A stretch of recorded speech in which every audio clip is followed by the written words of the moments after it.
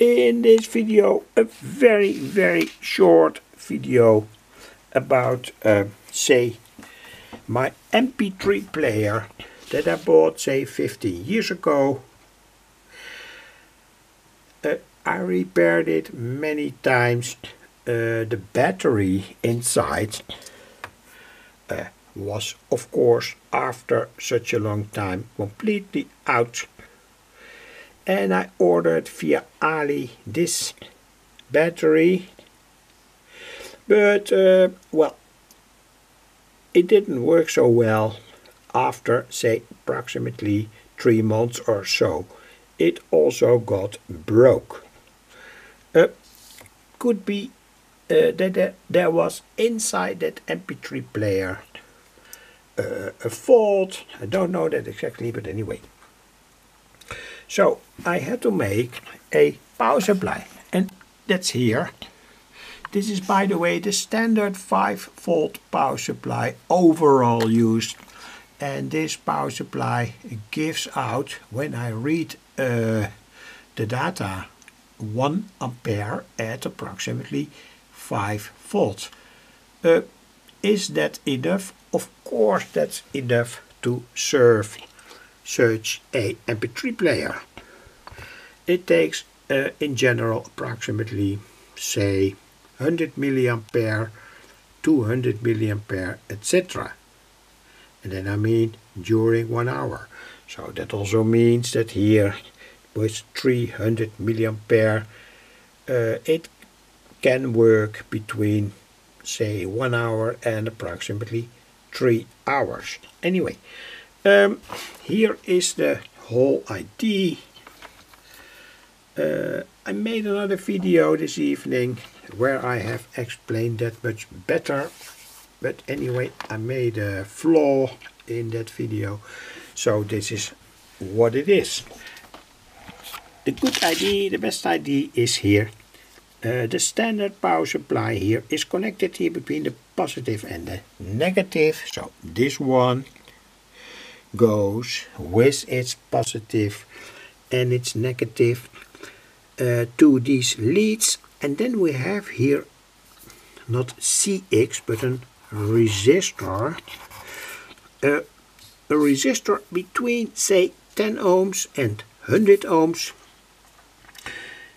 That depends on the say the voltage that the circuit has to take. In this case approximately 150 milliampere. So you have to do some experiments. The values of that resistor are between 10 ohms and 100 ohms. 100 ohms is in fact a little bit too much, but anyway 10 ohms, 50 ohms, and you can even here say shortcut it. And the reason is that we have here also a silicon diode. It gives a voltage drop in the order of 0.7 to 0.8 volts. So when you have here 5 volts at the input, the output will be approximately 4 volts. And then we are say in the order where the original battery had to work.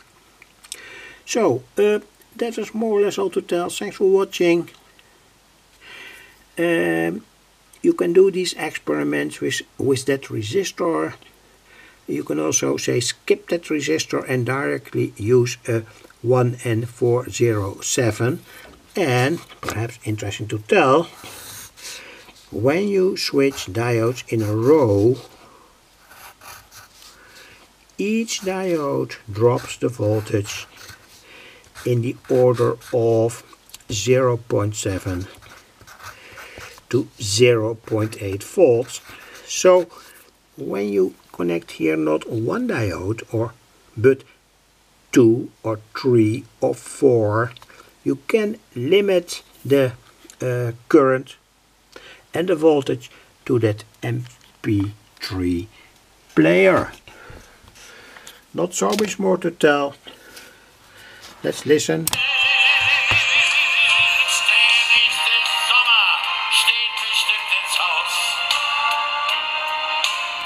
Okay, that was Udo Jurgens.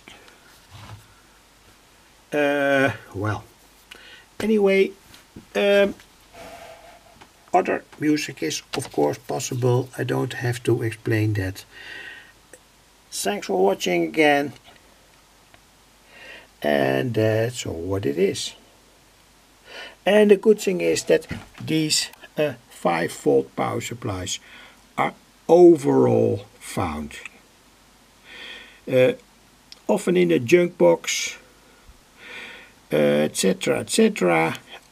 Many of these 5-volt power supplies are thrown away. They don't have a transformer inside, so a directly coupled 5-volt power supply to the mains. Here it is 230 volts, but it can also be 110 volts, etc, etc. Thanks for watching.